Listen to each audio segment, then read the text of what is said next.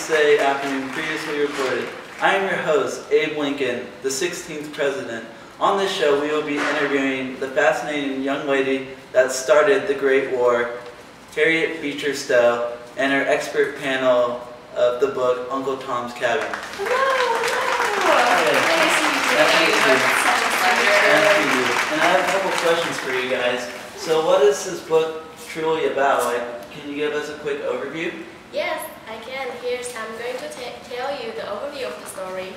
The slaves in question are Uncle Tom, a middle-aged man with a wife and children on the farm, and Harry, the young son of Mrs. Shelby's maid, Eliza. However, Eliza overhears the conversation between Harry and his wife. After warning Uncle Tom and his wife, Aunt Chloe, he takes Harry and flees to the north, hope to find freedom with her husband George in Canada. Meanwhile, Uncle Tom sadly leaves his family. Harry takes him to the boat on the Mississippi to be transported to a slave market. On the boat, Tom meets an angelic little white girl named Eva, who quickly is friends with him. Tom travels with St. Clair's to their hometown in New Orleans, where he grows increasingly invaluable to the St. Clair's household and increasingly close to Eva, with whom he shares a devout Christianity. After Tom has lived with the St. Clair's for 2 years, Eva grows very ill and dies. St. Clair's decides to set Tom free. However, before he can act on his decision, St. Clair is stabbed to death while trying to settle a brawl. St. Clair's cruel wife Marie sells Tom to a vicious plantation owner named Simon Legree. Legree resolves to crush his faith in God. When Tom is near death, he forgives Legree. George Shelby arrives with money in hand to buy Tom's freedom, but he is too late. George Shelby returns to the Kentucky farm where, after his father's death, he sets all the slaves free in honor of Tom's memory. He urges them to think on Tom's sacrifice every time they look at his cabin and to lead a pious Christian life just as Tom did. That's fantastic. Your description sounds a lot better than what I read on SparkNotes. So much more detailed. You mean you didn't actually read the novel? I'm shocked, Abe. Well, at least I'm being honest. We need to get on to the next question.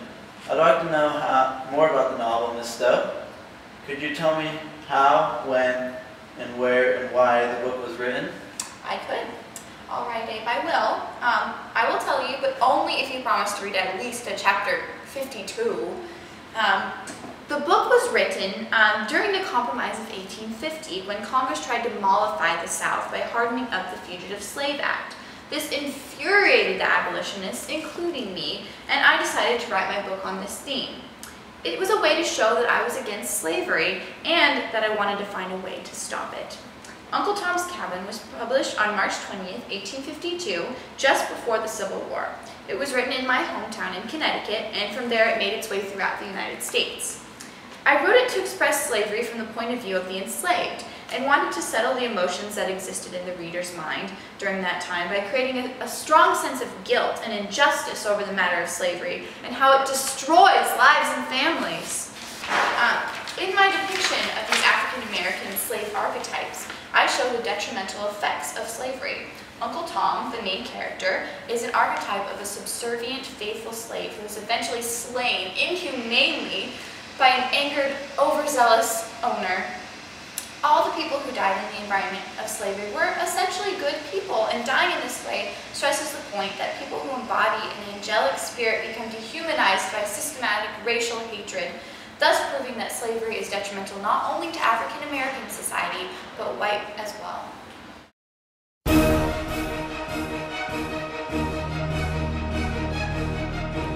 Breaking news. Over in the Shelby's household, a slave girl named Eliza ran off with her son Harry all the way to Canada, where she'll be reunited with her husband George.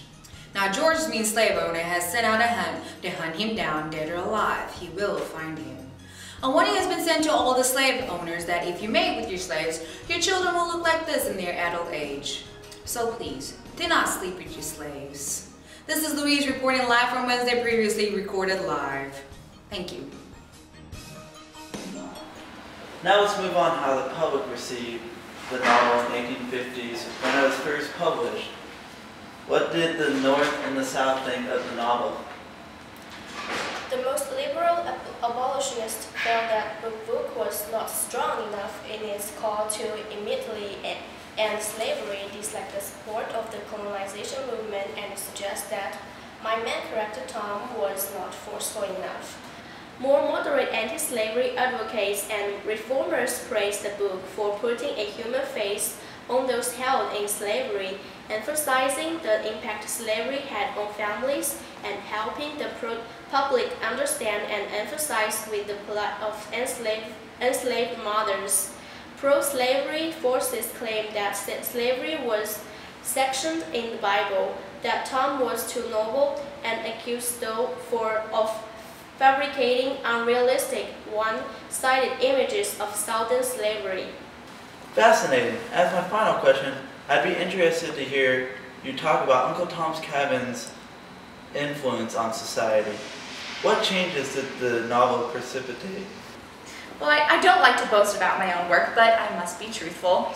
In the North, my novel persuaded many to adopt an anti-slavery stance and revolt against the harsh and unjust fugitive slave law. Most other abolitionists praised my book as well for its heart-wrenching portrayal of the evils of slavery, although others claimed it was suffused with too much emotion and feeling and bordered on propaganda. My novel, propaganda. But if that was what it was going to take to defeat slavery, then I would have written 100 novels just like it. Justice! Justice must be served.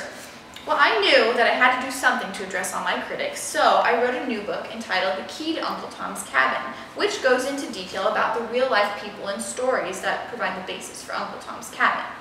My novel was also popular in England when it was first published, and it was an inspiration of sorts for Upton Sinclair's The Jungle and Rachel Carson's Silent Spring, which were political protest novels published in the 20th century. Wow, I can see why your book was first widely read political novel, Miss Stowe. It shows how slavery was wrong and just because of the impact upon white morality, but because of the removal of African American humanity and dignity. The book also demonstrates how the Bible was often used in heinous ways to support slavery, as well as the racism was not confined only to the South, but was prevalent in the North as well. Now let's move on to our dramatic entertainment on Wednesday previously recorded. We'll be shown an interpretation of a scene in which Elijah escapes from Shelby's plantation with her young son to prevent him from being sold into slavery. The scene is so powerful because of the depiction of the mother's desperation to save her child from a life doomed of bondage. Let's watch.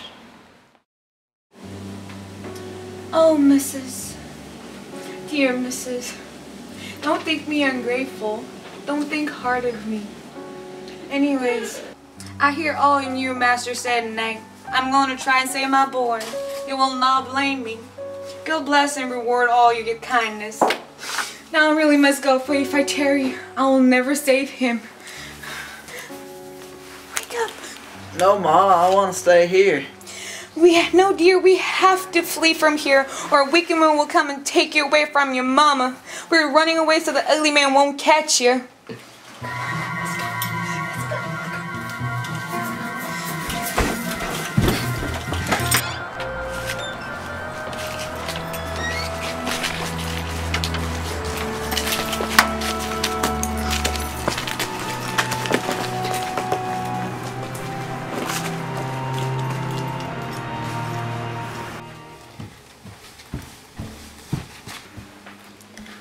Why? What's going on? Where is Eliza? She was just here last night. What's this? She's escaped. And Harry's gone too. What? Poor Eliza. Poor Eliza. I ain't never lost a slave before, and I ain't gonna start now. Oh, I'm gonna get her. Get the guns, get the dogs. Oh, I'm gonna get her. You sold that boy to me, and he is my rightfully owned property. I'm gonna get him. curse you, Eliza!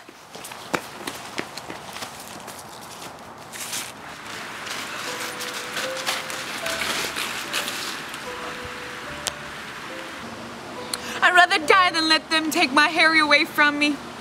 Hurry, darling. We're heading on to Ohio and then on to Canada. Please, Lord, let us make it. Please let me see my husband again. Please don't let them take my child away from me. Don't worry, Ma. Just trust God. I will, Harry. I will. Wow, what a story. Well, that was today's edition of Wednesday's Previously Recorded. Thanks for watching, and make sure you check out Uncle Tom's Cabin on SparkNotes. Oh wait, I mean the local bookstore.